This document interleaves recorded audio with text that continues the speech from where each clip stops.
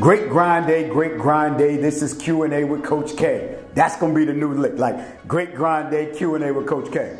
So I want to share this question I got from somebody.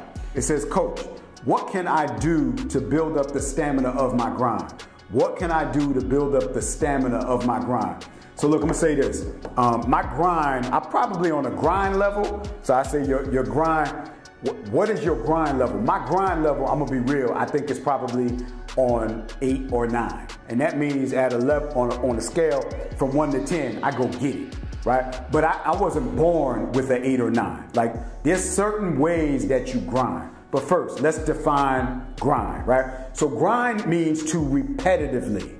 You grinding something out, like it's coffee or whatever, but you're repetitively grinding that thing out to attain or accomplish or get to a desired destination. You just constantly going at it, no quit, no stop. Now, I tell people all the time, you can't be out here grinding all willy-nilly. That means you don't just go out there and just do, and you're not thinking, you're not planning, you're not putting things in perspective or putting things in place so that you're not hustling backwards. All right. So my grind right now is on an 8 or a 9. Years ago, it fluctuated. Like it might have been 5 one day, 7 another day, down to 3 one day, then back up. It's because you have to have maturity in your grind. And so the way you develop the stamina and the maturity in your grind is to get out there and grind. It's no different than being an athlete. I remember when I used to be in high school, I played point guard from 4th grade to 11th grade, starting point guard pretty much all that time. And we started basketball season every year. It was like you get Thanksgiving, and the day after Thanksgiving, we always started first practice.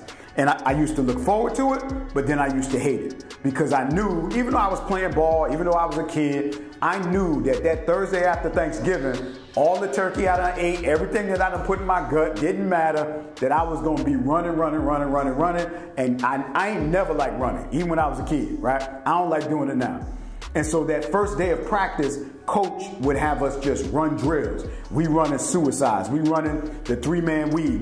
We running laps, like we're running. He was getting our stamina up for the season. And so you have to go into training in order to get your stamina up in your grind. What does training look like for you is going to be different than what it looks like for me, what it looks like for the other person. First of all, what are you grinding for? What is your grind set? What is that thing that you're looking to get done? And then you have to train your mind. You got to train your body. You got to make sure that you have all the equipment and all the tools you need. And then you go out there and you practice. You train, you practice, and get ready for the game. That's how you get your stamina up. You got to put in the work before the game is ready to be played. Y'all have a great grind day. We'll talk soon.